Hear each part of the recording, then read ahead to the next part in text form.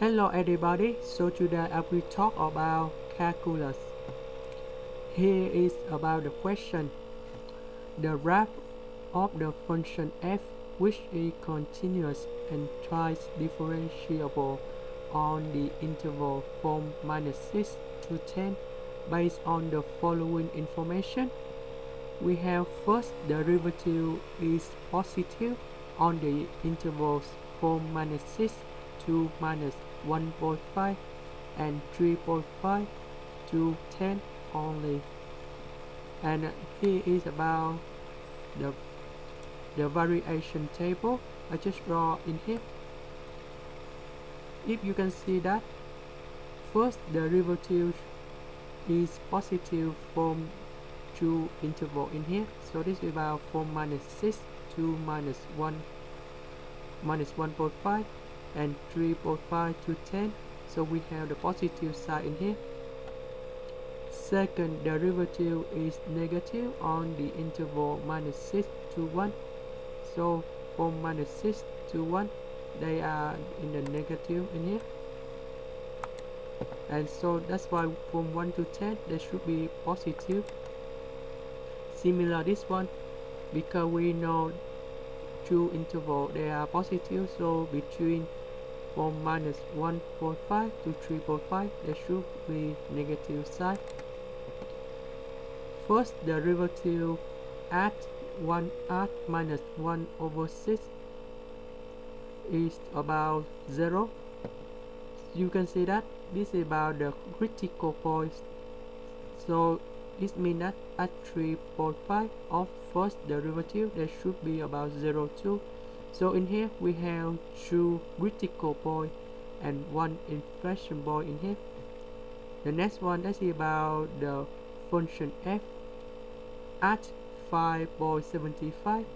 In this one the value is about 0. At 3.5 the value is about -8.3. Here is about 3.5, and the 3.5 in here is about the critical point, and we can draw the graph of the function f in here like this. We know that based on the first derivative we can find the increasing on the interval and decreasing of the interval based on the first derivative. We know -8.3 is about local mean because we have the negative, then they change to the positive, so this one should be about the local minimum, and this one should be about local maximum. As you can see that when we use about two numbers together,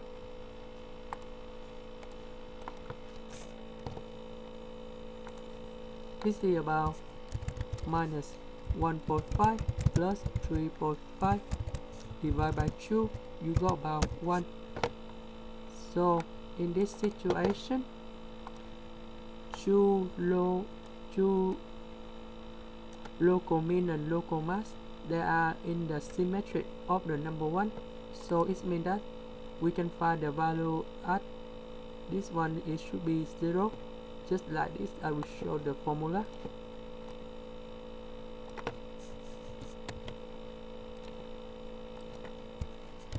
S plus 5.75 divided by 2 equal to 1, because two number they symmetric. You can find the s in here, and the s it should be about -3.75. so this means that at s equal to -3.75 the value of the function fs will be 0. I just draw in here. And now we have the full table of the variation table. After we got about the function fs like this, we can draw the graph just like this.